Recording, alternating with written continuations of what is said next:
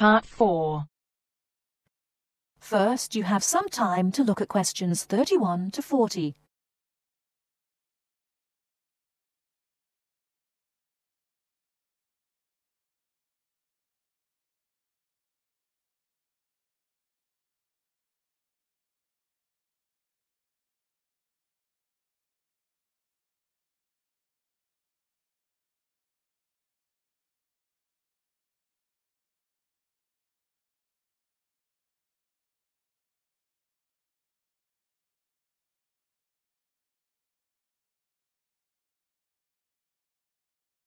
Now, listen carefully and answer questions 31 to 40. Today I'm going to talk about the city of Barcelona and its architecture. First, the city. Barcelona is a city of some 1.5 million people. It is a port situated on the northeast coast of Spain in the province of Catalonia. The people speak Catalan as their native language, but most are also fluent in Castilian Spanish, and some speak English too. The city centre is surrounded by a ring road which encloses a grid with two major roads running diagonally across it. These are the Avenidas Diagonal and Meridiana. Probably the most famous street in Barcelona is La Rambla, which connects the Plaça de Catalunya in the town centre to the statue of Columbus on the water's edge. All along the centre of this wide boulevard are stalls selling flowers and artistic works. Barcelona was founded by the Carthaginians from modern-day Tunisia in North Africa. It grew under the influence of the Roman Empire, later becoming the capital of Spain. Under strong government, it expanded its trade, exporting cloth to other Mediterranean ports and establishing itself as a financial centre. It went into decline after 1400, and in 1640 it was the centre of the Catalan Revolution against King Philip IV of Spain. Now it is considered by many to be the cultural centre of Spain, and the Olympic Games were held there in 1992. Now to the architecture.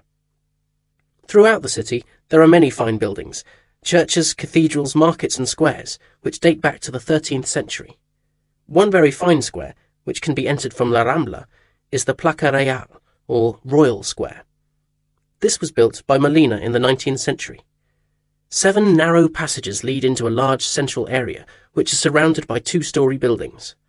Most of the ground floor is occupied by restaurants and bars, and it is traditionally a place of music and entertainment. It is impossible to talk about the architecture of Barcelona without mentioning Gaudí, who dominated the scene from the 1880s until his death in 1926. His style was unique, a decorative form of Art Nouveau, the style of the 1920s and 30s in Europe. It was based on organic natural forms, which often seem to defy the qualities of the materials they are made from.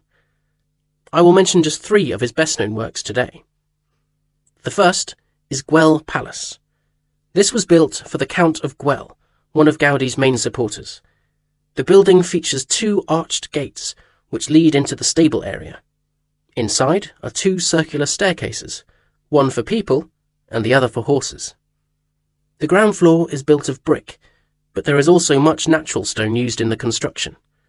The roof is quite fantastic, with brightly coloured sculptures built around the chimneys and ventilation shafts. Another project commissioned by Güell is the park named after him. This was meant to be a garden city with 50 houses, but in fact only 2 were ever finished.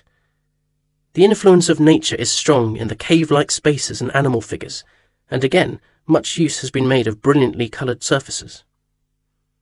But the greatest of Gaudí's works is still under construction, and it is not expected to be finished until 2041. He began work on this cathedral, known as La Sagrada Familia, Church of the Holy Family, in 1882, which means that it will have taken 159 years to complete.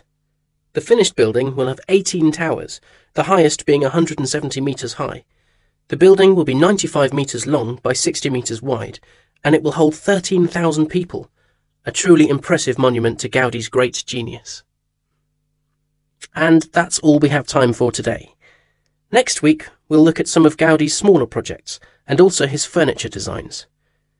Please make sure that you complete your assignment on Le Corbusier by this coming Friday.